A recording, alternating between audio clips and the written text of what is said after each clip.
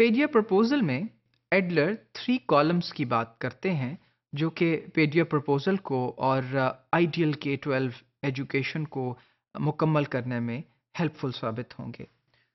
Those 3 columns are number 1 teaching, number 2 learning, and third is understanding. Now what is teaching? Teaching is devoted to acquiring knowledge in 3 subject areas which are language, literature and fine arts, mathematics and natural sciences, and history, geography and social studies. अब teaching का दायरा car यहाँ पे वज़ा कर दिया गया कि teaching devoted होगी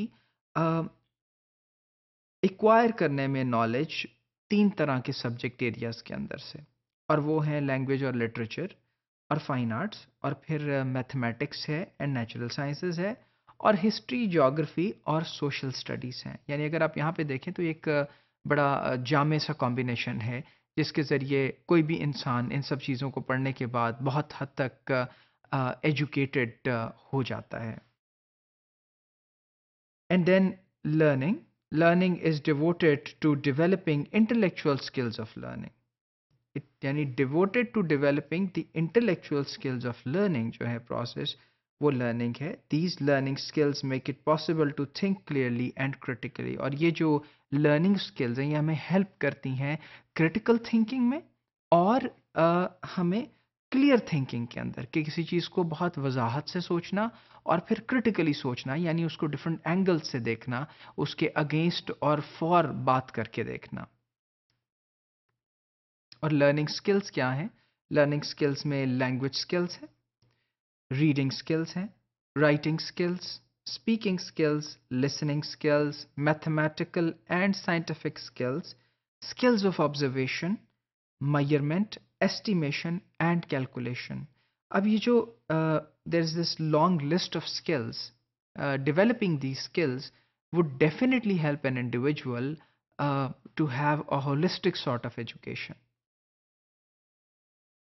And then third, understanding. Now understanding is devoted to enlarging the understanding of ideas and values. अब ये जो point है ये devoted है कि आप enlarge करें अपने spectrum को, अपने सोचने के अंदाज को, अपनी understanding को about ideas and values. And it is developed through books, not through textbooks. और ये किताबों के ज़रिए develop किया जाए, ना कि निसाबी कुतब के ज़रिए। अब यहाँ ये difference बयान कर रहे हैं कि निसाबी कुतब वो हैं जो किसी ने वज़ा कर दी हैं एक ख़ास जगह और स्कूल के लिए, बल्कि यहाँ एडलर इस बात को एडवोकेट करते नज़र आते हैं कि जनरली जो कुतब मौजूद हैं उन्हीं से ये सीखा जाए। And other products of human artistry, और इंसानी जो आर्टिस्ट्री है उसके दूसरे शाहकारों से ये चीज़ें सीखी जाएँ किताबों के साथ साथ, ना कि निसाबी कुतब से जो कि सोच के मरतब की गई हैं कि एक ख़ास एज और ख़ास डेवलपिंग स्टेज के मुताबिक और एक ख़ास एनवायरनमेंट के स्कूल के लिए जिन्हें बनाया गया है। और उसके बाद जो अंडरस्टैंडिंग है is of experience human excellence, that is music, poetry, works of visual arts, dramatic productions. Experience human excellence यानी इंसानी जो खूबसूरती है, जो उसने इंसान ने जो एक्सेलेंस जो आज तक रीच की है, जिसमें म्यूज़िक है, पोइट्री है और विजुअल आर्ट्स और ड्रामेटिक्स के काम है, प्रोडक्शंस हैं, उन सबको देखा जाए। एंड देन अंडरस्टैंडिंग में develop an appreciation of excellence, और एक्सेलेंस को सराहने की जो क्वालिटी है, जो कैपेसिटी है, उसे डेवलप करना भी अंडरस्टैंडिंग का हिस्सा है।